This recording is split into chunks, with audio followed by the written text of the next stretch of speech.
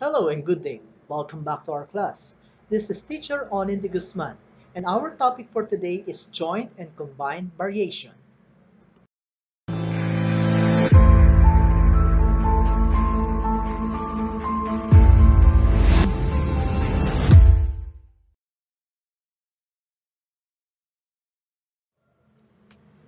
Joint variation occurs when one quantity varies directly as the product of two or more quantities.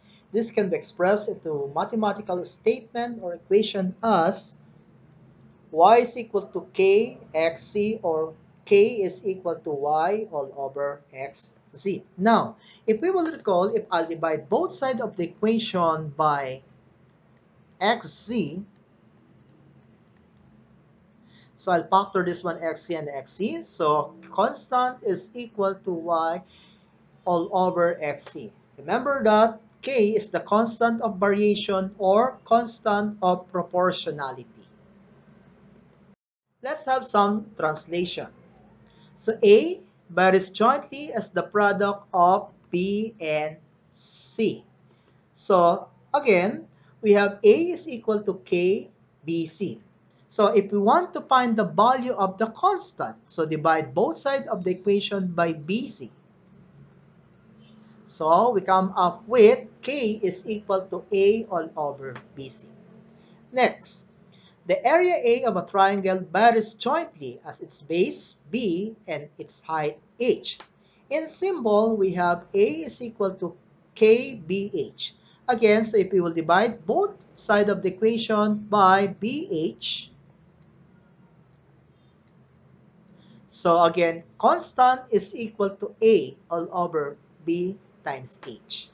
Lastly, the volume B of a rectangular solid varies jointly as the product of length L with W and its height H.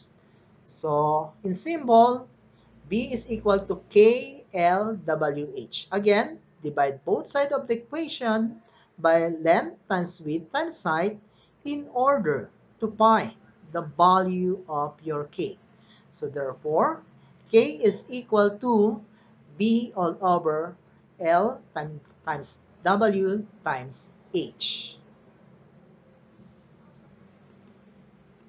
So let's apply the joint variation in this problem. Z varies jointly as x and y, and z is equal to 8 when x is equal to 10 and y is equal to 8. Find the following: the constant, letter B, the equation of the relation, and C, the value of z when x is equal to 4 and y is equal to 30. So let's start with the constant. Again, so z is equal to k times x times y. Again, if we are interested with the value of the constant, so divide both sides of the equation by x, y. So, constant is equal to z all over x times y. Then substitute. So, this is equal to 6 all over 10 times 8. So, this will come up with 6 all over 80. Or the k is equal to 3 all over 40 when you divide both numerator and denominator by 2. So k is equal to 3 all over 40. Next, let's find the equation. So z is equal to k times xy. Substitute the value of k, which is equal to 3 all over 40 times x times y. Next, find the value of z. Again, z is equal to 3 all over 40 times 4 times 30. Take note that 40 and 30 is divisible by 10. So this is equal to 4. This will give us 3. Next, 4 and 4 is divisible by 4. So factor it out. So z now is equal to 3 times 3, or z is equal to 9.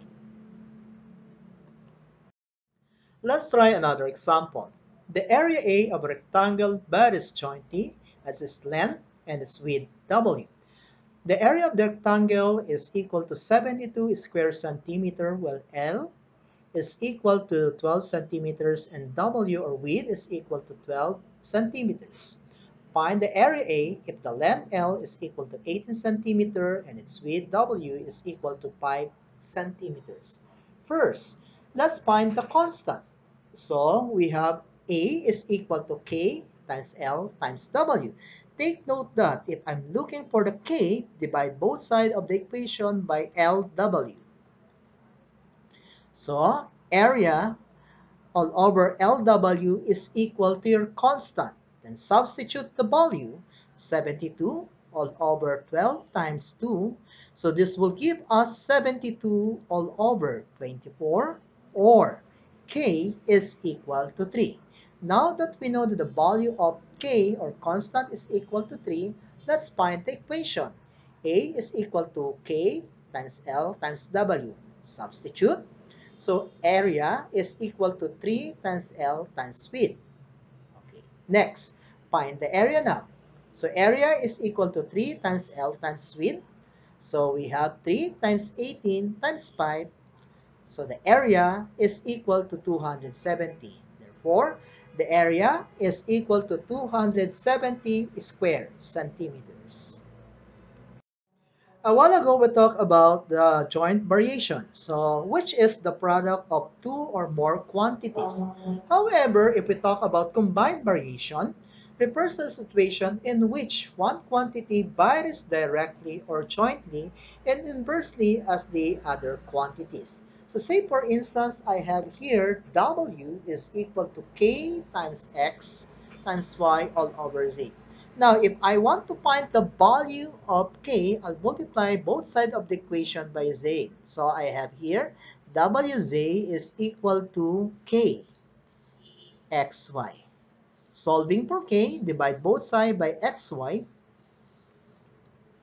So K is equal to, okay, Wz all over xy, where K is the constant of variation or constant of proportionality.